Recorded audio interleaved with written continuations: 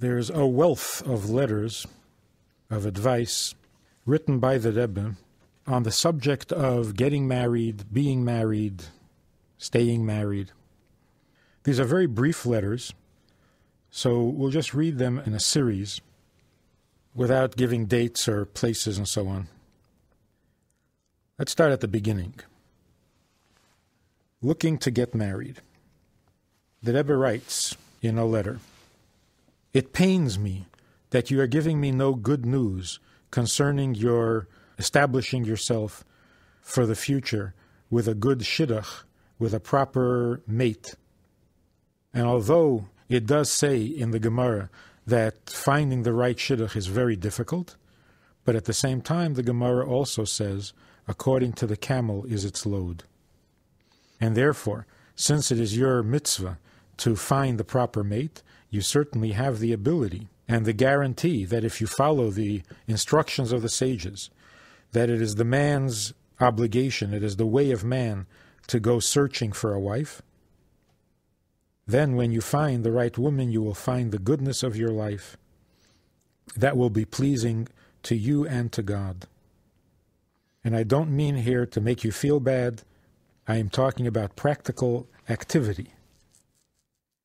And although I've written to you many times about this subject, I'm writing again, and I hope that you will not take offense, because my intention is only for the good." In another letter, the main thing is putting in effort. You must invest effort, appropriate effort, in searching for a proper mate and finding the right person to marry. That which will be proper and good, both spiritually and physically. And as the Gemara says, it is the custom of the man to search for a wife. And I would be very appreciative, and I thank you in advance for letting me know the good news, because if you try, you will surely succeed. The Rebbe is saying that people get very uncomfortable and discouraged by the fact that it takes effort and many attempts and many frustrations before you, in many instances, before you find the right person. And that seems to be indicating that there is nobody right and that it's not going to happen. And the Rebbe is saying that putting in the effort is all part of the process. It's not a waste of time, and it's not only frustration. It is a necessary peeling away of layer after layer, person after person, until you find the right one. And that's because all good things and all holy things are hidden in this world. And in order to find them, you've got to go searching, like a person looking for something he has lost.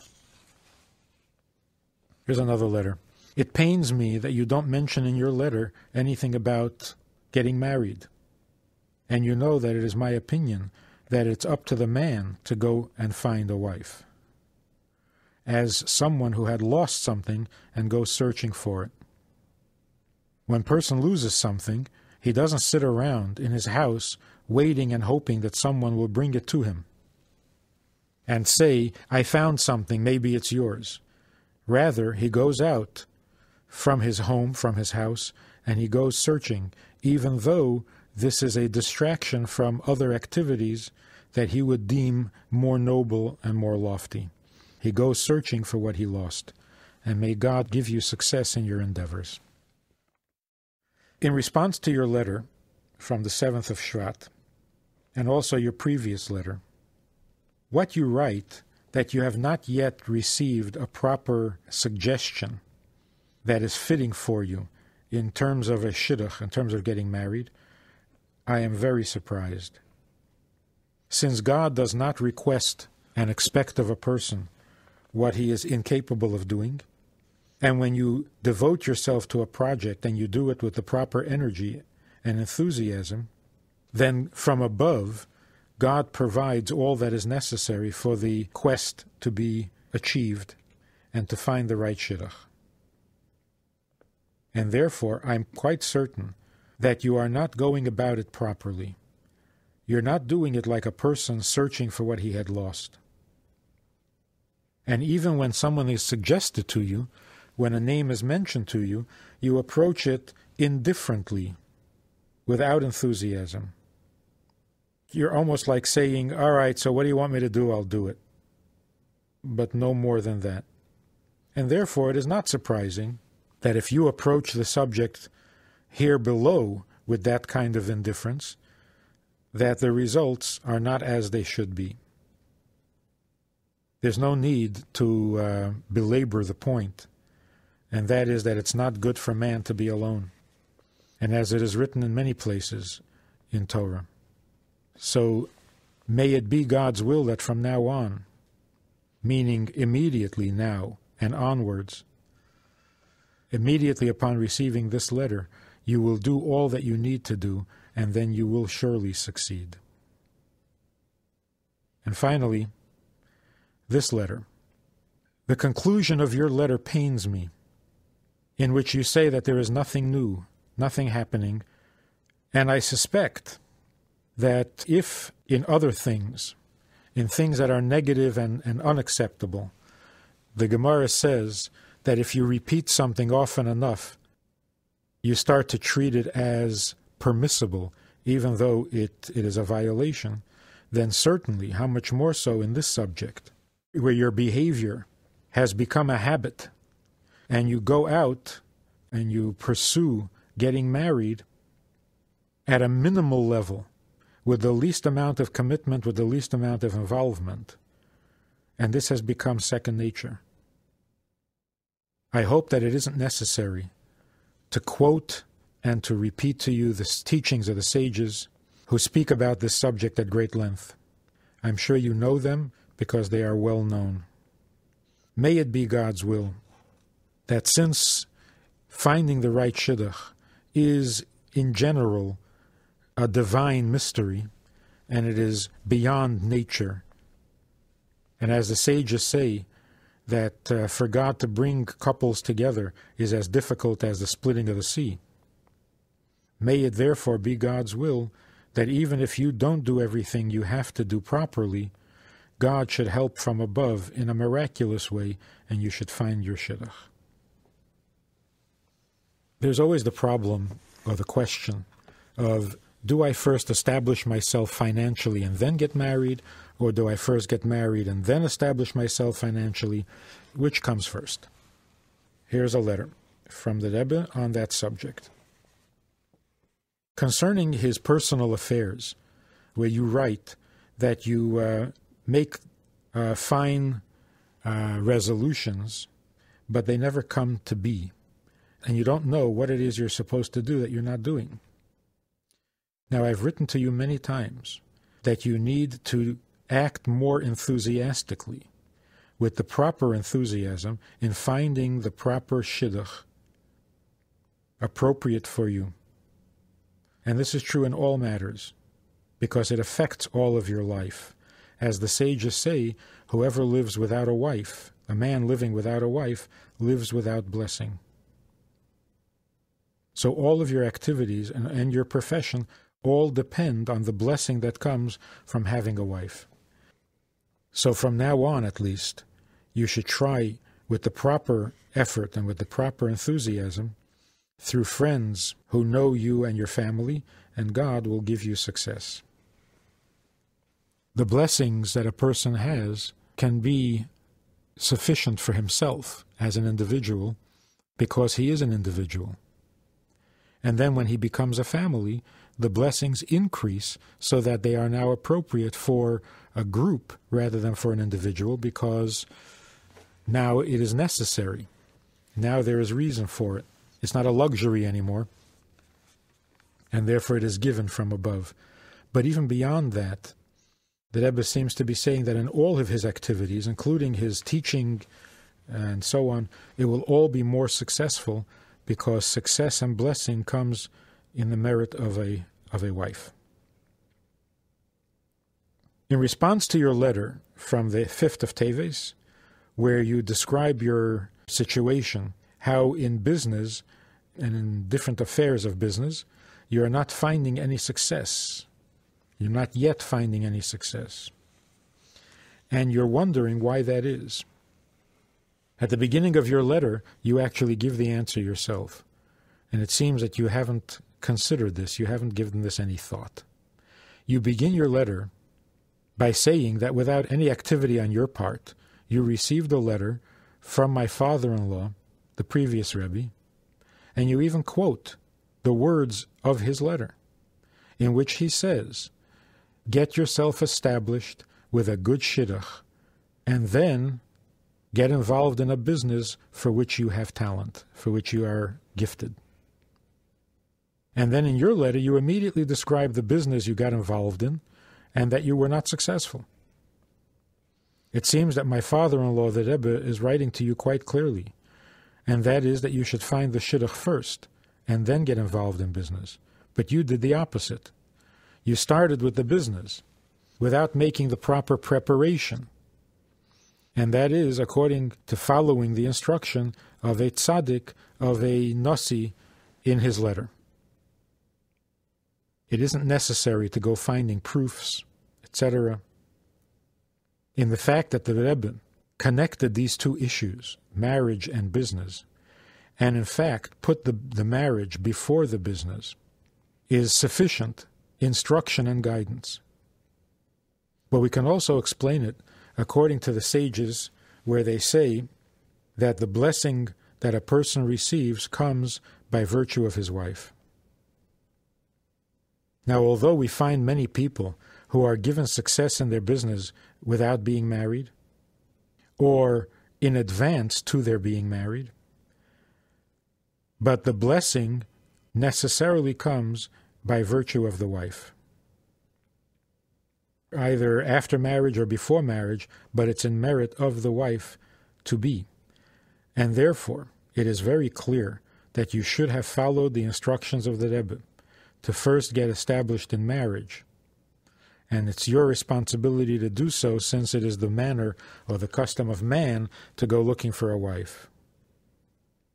And since the statements of a tzaddik are eternal, so his advice still stands, and he told you to get married first, so don't be confused, and don't have your priorities confused, and then God will send you the right person, and you will succeed. And then you will also have the blessings, as the sages say on the verse, Lohaniach brocha el beisecha, to bring a blessing to your house. When there's a house, there's greater blessing. And it certainly isn't necessary to add and to emphasize that you should immediately begin to increase your study of Torah, both the revealed and the inner parts of Torah. And this will be a pipeway, this will be the channel through which additional blessings will be given to you. A word to parents. Another letter begins with, it pains me. The end of your letter pains me, and that is that you have no good news to share with me concerning the marriage or the engagement of your children. And it sounds like there are no good suggestions being offered, and this pains me even more. Certainly to someone such as you, it is unnecessary to belabor the point, and that is what the sages say concerning the responsibility of parents, and particularly the father, the obligation and the mitzvah to marry off his daughter, so that he will be able to say, my daughter I have given to this man. The sages also say that if you try, you certainly succeed. Yagaita v'lei motzasa al tamen. I tried, but I did not succeed, is not believable. May it be God's will that you should soon be able to share good news, and all of the concealments and obstacles will be removed.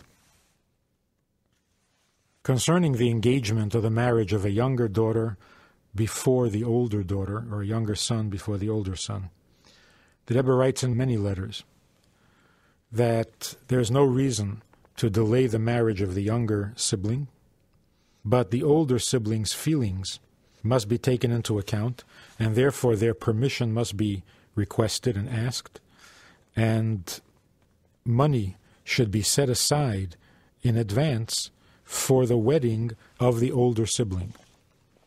And in one letter the Rebbe writes that the older daughter, putting aside her ego and her feelings, and giving wholehearted permission to the younger daughter to get married, that alone will bring her, the older daughter, success in her search, and she will find the right shidduch for herself in merit of this kindness.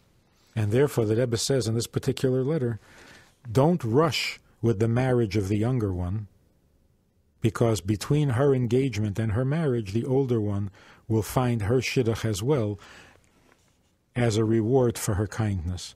And then you will have a double blessing and a double simcha. Concerning going out, dating, getting to know each other, here's a very short letter on the first meetings. Concerning your meeting and getting to know the nature of your future partner with all of the details, you should have very open and thorough conversation concerning all the details that will affect the conduct of the family concerning the fear of heaven, the practice of mitzvahs, and so on. Goes without saying that you should both agree that the meeting should take place privately without a lot of people knowing about it. And then write to me all the details of your conversations, and I will respond to you and offer my opinion. May God bless you and give you success physically and spiritually. Another letter. In response to your letter of the 22nd of Shvat, in which you say that my head says that I will not find a more appropriate and better partner in life, but the heart says no. You don't write the reason. You don't say why your heart says no. Practically speaking, in all matters of shidduchim, of marriage, the heart takes a greater role and is more important. And therefore, you need to have at least the beginnings of an attraction to feel drawn to the person in your heart, or at least reason to believe that this will happen in the future. But if that does not exist and the heart says no, then you have to take that very seriously. What is not clear in your letter is what you write, that if the heart is not important, then I will need to wait. What do you mean by that? Do you mean to wait for other suggestions and go out with other people? Or do you mean to wait to see if there's a change in your feelings concerning this person whom you are presently seeing? Depending on what you mean by waiting, if you would clarify this, I would be able to answer you. May it be God's will, He who oversees all details of all of His creations, that He should guide you in the proper way and lead you towards the truth, which is good in a visible and revealed way. Concerning the actual decision, on what do we base a decision for marriage? The Rebbe writes, in response to your question concerning the shidduch and the proper mate for you, before you actually enter into the shidduch, you need to be absolutely confident that the home you will build together will be built on the basis of Torah and mitzvahs. And this means not only you, but also your husband, your groom, take upon yourselves together with a firm and confident manner that you will fulfill the mitzvahs, and there will be set times for the study of Torah. And this guarantee on your part has to be honest and sincere, because all of your future bliss, the bliss of a Jewish man and woman, depend on this. And if you see all of this, and in addition there is a feeling, an attraction of the heart to this shidduch, then you should pursue it seriously, and it will be good and successful.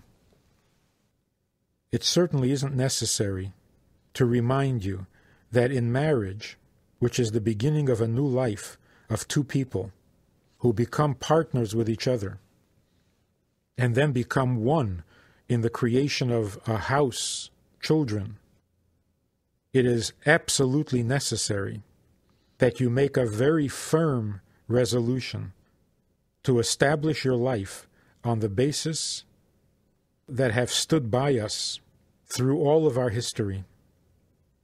And do not underestimate the importance and the significance of this, because the stronger the foundation is, the stronger the building will be. The Rebbe is saying that marriage is essentially a holy endeavor. A holy endeavor must be built, must be established on the foundation of holiness.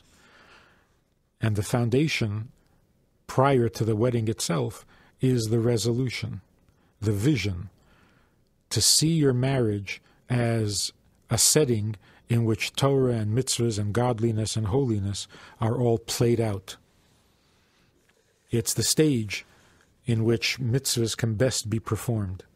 And if you see your marriage as such, then there is a guarantee given from above that the marriage will bring to fulfillment and satisfaction and bliss, not only for the couple, but also for their children. Doubts. What about doubts? The Rebbe writes in a letter as follows: "It pleased me to read in your letter that you've met a man who appeals to you and in whom you see many virtues. A man who fills the bill for what you have been looking for. And you are hopeful that you will find more and more virtues as you get to know him better." Now, it is correct, as you write, that in this matter, there also has to be a feeling, a positive attraction, and not only a rational, cerebral conclusion. And this is, of course, understandable, because you're building a complete building, and it must last forever. The house that you're going to build has to be a united house in all areas, in all details, not only in the mind. On the other hand, it is not always easy to make a decision in such a matter and to balance the opinion of the mind versus the feelings of the heart. Because there are many times in which, although it seems that that the attraction is only a mental one, yet in truth there is a great part, and possibly even the decisive part, in the decision is actually coming from a feeling and not from an opinion. And so my suggestion is that you meet more times, get together and meet more times until you are able to determine for yourself that your attraction is not only mental but also emotional.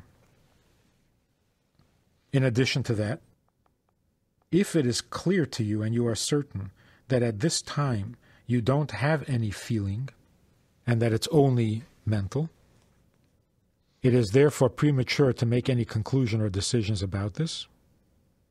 And even if there is some feeling, you should take some time apart, separate, and see what your heart tells you. And may it be God's will that you should succeed, and in a good and auspicious hour you should notify me of the good news. Another letter. Concerning your question about a shidduch, in which you say that even though you've met many times, you have no feeling, you're not attracted, you're not drawn to the person. In situations such as this, you need to wait with your decision, positive or negative, until you find a feeling either positive or negative. Sometimes the solution to help you clarify this is to get together more often, or the opposite, to stop seeing each other for a while and see what the heart shows. And this depends on the nature of the people involved. In response to your letter of the 26th of Cheshvan, You write that you've known a certain man personally for many years, and now the question is whether you should marry him. And in spite of the fact that you know him for so long, you still haven't reached a conclusion or a decision. This being the case, and since marriage is permanent and for many, many years, is desirable that for a while you should not see each other. And this separation will bring to the surface whatever feelings there are in the heart, whether positive or negative. And the Creator of the world should place in your heart the proper thoughts so that you will be able to decide for what is good for you materially and spiritually. Concerning the approval of the parents, in your letter in which you write about marrying a certain woman, in the ways of Torah, in the mitzvah of honoring parents, when it comes to shidduchim, you should consult with them and ask their opinion and their approval. I, for my part, approve of the shidduch, and I give you my blessing that it should be l'toiva u'lebracha. It should bring goodness and blessing, and you should succeed materially and spiritually. On the other hand, if parents do not approve, and you've taken their opinion into consideration, but you still are determined and desiring to marry a certain person, according to the code of Jewish law, you may proceed, and you should proceed, even without the parents' approval, as long as the marriage is a mitzvah. It takes precedence over the honoring of parents. Concerning gifts that are given after an engagement, or on the occasion of an engagement, the Rebbe writes, for a number of reasons, it seems to me that the gifts that are given to the kala, that are given to the bride before the wedding, the gift should not include a ring. And it would be a good idea to speak about this, to publicize this in my name or not in my name, but as long as people will hear it and follow this advice. In another letter, the Rebbe writes, I take advantage of this occasion, since there is a Jewish custom of buying a gift for the chassan upon an engagement, holy books and so on, or as is the custom here in our country, that the bride's family buys a shas, a Talmud, a complete Talmud, for the groom. We should also establish the habit or the custom that in a new home, in other words, in the home of a newly married couple, they should also bring as a gift a pushka, a tzedakah box, because tzedakah brings blessing. In another letter, it is a Jewish custom in many places to give gifts to the chassan, like a set of Talmud and so on. And to the kala, you give other holy books, books that explain the laws and the mitzvahs that are performed by women particularly. It would be appropriate that these books should be in the language that the kala understands and is comfortable with, because this will guide her in establishing a Jewish home in a way that she understands, in a way that is not difficult for her. And the more books, the better. The time between the engagement and the wedding. I am hopeful, the Rebbe writes in a letter, I am hopeful that you will take advantage of the time to fill it with Torah and mitzvahs, both the revealed part of Torah and the inner part, the hidden part of Torah, with an improvement in the fulfillment of mitzvahs in general and in prayer particularly. As it appears from your letter, you have not yet begun to do these things, but the time before the wedding is such a precious time. You are preparing yourself, and this time will influence how your life is going to be for a long time to come. and there's no need to elaborate on this. It is also certain that a person engaged and preparing to be married is given from above a special ability, so that if you only want and you make the effort and you try, you will certainly succeed in all of the above. And I await good news in all of the above.